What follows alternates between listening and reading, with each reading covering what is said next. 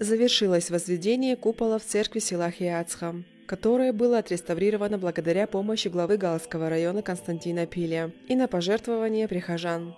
Ранее отцом Виссарионом, управляющим Абхазской православной церковью, было поручено храму святого мученика Георгия Победоносца в селе Хиацха реставрировать купола, которые давно утеряли канонический свой вид. Священнослужитель храма батюшка Матфей обратился за помощью главе Галского района.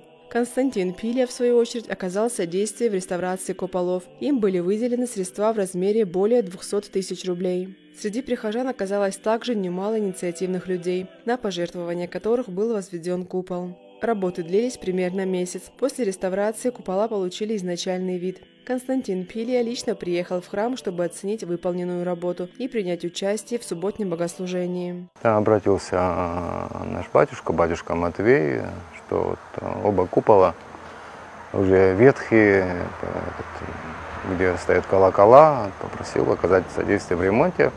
У нас как раз оказались немного свободные средства, и мы решили помочь церкви. Наша в лице Лепса Валерия Валиковича, опять-таки, это наши основные рабочие руки, как сказать. Вот просчитали, около 200 с чем-то тысяч получилось, но мы смогли понести эту нагрузку в течение буквально месяца. Все это восстановили. Вот так вот я сегодня проехал, посмотрел. Хорошего качества, все очень грамотно сделано. И как раз сегодня суббота, сегодня была служба, и сам пытался попасть на службу. У храма нет исторического архива, и чтобы узнать хоть какую-либо информацию о нем, батюшке Матфею пришлось собирать информацию у местных жителей. Как выяснилось, храм был построен в 1893-94 годах на средства рода Колбая и освящен в честь Георгия Победоносца. Так что он вот действовал, с приходом советской власти был закрыт. А потом, когда пошла оттепель уже, где-то в 89 году, в 90-е годы он был освящен и шли службы. А потом, сами знаете, развал Советского Союза, война, не было ничего. И потом меня сюда прислали, и мы начали здесь возрождать православную общину, богослужения начали совершать. И вот тихо-тихо маленькая христианская община возникла, и служим, крестим, венчаем.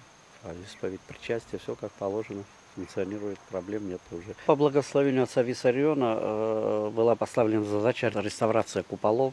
И благодаря главе администрации, которая нам финансовую помощь выделили строителей, оплатили все им это.